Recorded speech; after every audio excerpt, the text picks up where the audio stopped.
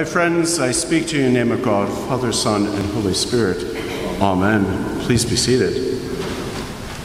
Some of my earliest memories from childhood are of growing up in a predominantly Kashubian neighborhood in a small city in southeastern Minnesota known as Winona. At the heart of our little neighborhood of Kashubians, a small ethnic group from the Pomeranian region of Poland, stood a grand church under the patronage of St. Stanislaus Kostka. As a child, the church made a great impression upon me. Its towering white dome hovered over the old houses that dotted the east side of the city. The silence of mornings would be broken by the church bells summoning us to Mass as early as 7 a.m. in the morning. How many of you would get up that early? I can still recall resting in bed on those still mornings and listening to the bells of the church, knowing full well that I soon would have to get up and dress for church. And our community life seemed to revolve around the church, not only for religious life, but also social, with wedding parties, community fairs, and socials all taking place on its grounds. In a sense, you could say the church oriented the life of the community and drew our focus onto God and each other. What struck me most about that church and neighborhood, though, was how life would all seem to come to a standstill on Sundays and high holy days. The neighborhood markets and shops would close, and families would gather after church for large, hearty dinners on cool winter days or barbecues on warm summer nights. A certain peace would fall over our community, and all would enjoy a momentary rest from the struggles and challenges of daily life. Sundays, in other words, provided a respite for us and a time of healing and restoration. They were welcome days for many, as many in the community worked at the local flour mills that dotted the Mississippi River that flowed nearby, and the factories would go quiet for those few days. There were also days my mother and father would perhaps permit a few indulgences to my brothers and I, such as a sweet donut from the local bakery, or free time with my cousins, so we could play late into the night around the neighborhood or along the banks of the river. Little did my parents know the trouble we would get into, but I suspect they figured it out in good time anyways with the neighborhood gossip. I'd always get nervous on Monday mornings when we'd run into one of the babushkas at the corner market and wonder what they would say to my mother and father about our antics from the previous day. Well, the nostalgia of those times lingers in my heart and mind many years later. I cannot help what a blessing, but think what a blessing it was that Sunday was held with such regard, and how much we might have lost when those customs and traditions faded away. Now Sundays are but another day of the week, a day in which we find ourselves frantically consumed by the demands of everyday life.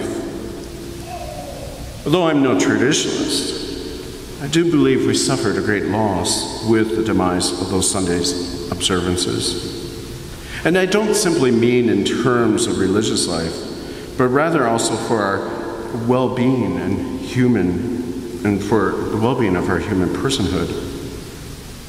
There was an ancient wisdom that gave life to those days, an understanding that we are not meant to labor 7 days a week.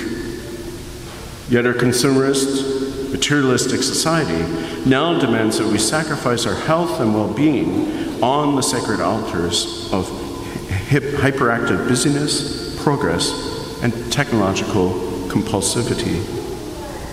Even worse, our new patterns of life have created even greater social injustices, with the ones most vulnerable to the new demands, those trapped in the cycle of poverty and social marginalization, caught up in a never-ending cycle of oppressive work for little pay. The notion of Sundays as a day of rest was drawn from the Jewish tradition of the Sabbath. Although Sundays are often mistakenly understood to be the Sabbath, they are not. The Sabbath is the period of time from Friday through Saturday evening. It is marked by our Jewish siblings with prayer in temple or synagogue on Friday nights, religious studies on Sunday mornings, and family time away from the usual activities of everyday life. The Sabbath extends to all creation, with farmers not only giving rest to their farm work, but also leaving fields go fallow every 7 years. Sabbath, simply put, was a time for all creation to rest, heal, and be restored by its Creator. Thus, we come to the core difficulty of today's Gospel reading. At first, it might strike us as odd that the temple leader takes such great offense to Jesus' healing of the woman on the Sabbath. Yet we need to recall that the leader was likely trying to ensure Jesus and the community adhered to the commands surrounding the Sabbath. Although healing on the Sabbath was never explicitly prohibited by Mosaic law, many of the rabbis at the time taught their communities to aid others in need on the Sabbath.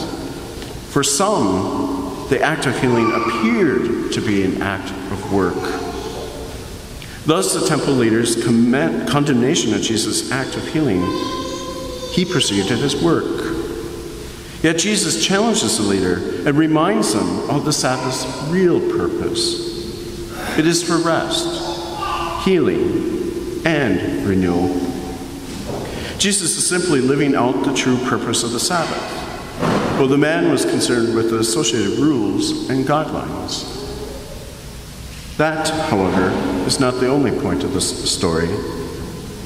By healing on the Sabbath, Jesus reminds us that we too must be instruments of God's grace, healing, and peace. The Sabbath isn't simply for us to enjoy. It is also a reminder for us to extend the rest and healing to all, particularly the most vulnerable to the demands of everyday life and to those who suffer from oppressive conditions. What better way for us to remind ourselves of our vocation to be God's instruments of healing and peace than to celebrate the sacrament of baptism today with Muhammad, a member of our community. Soon we shall renew with Muhammad our commitment to care for God's people and God's creation. Soon we shall recall that we are another Christ and are entrusted to proclaim God's justice and peace in a world torn by sin and injustice. But to live out that vocation, we need to pause and to listen to God and the community. This is why Sundays are so important in the life of every Christian. While they are indeed a day for us to give rest and to give thanks for what God has done for us in salvation history, they are a time for us to be rooted in the living God through attentive listening to God's word and sharing in the sacrament of eternal life, the Holy Eucharist. To be Christ, we need to be fed by word and sacrament. If not, we are simply no different than any other social organization. My friends, I invite you to resist the demands of our consumer society and to take a day of rest, to be with God and neighbor on this day. Make a point of going to church, even if you find yourself far from home. And this is an important point. We've gotten way too casual about this. Make a point of sharing in the community's life on Sundays, even when you travel. Look up for another church. Let yourself be fed, nourished, sustained, so that you too can be a living sign of God's justice and peace in the world. The world needs us to be a living sign of God's presence of grace, healing, and peace. Amen.